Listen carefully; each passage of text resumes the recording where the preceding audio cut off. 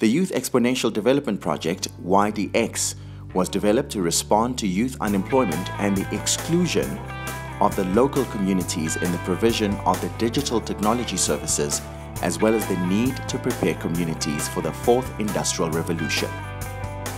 The YDX project is aimed at the recruitment and empowerment of unemployed youth.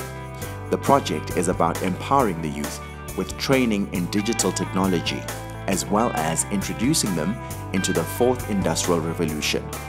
This introduction covers both theory and practice so that the youth can implement the learning with immediate effect from all the elements of the program.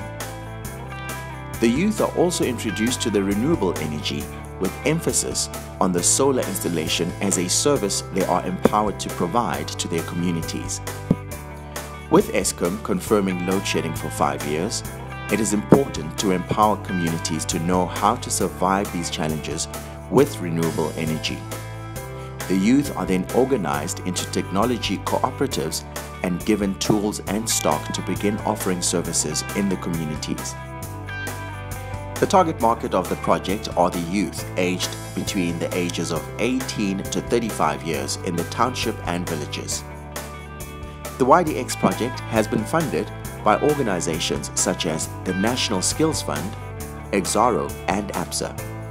For more information, go to www.sadeco.co.za.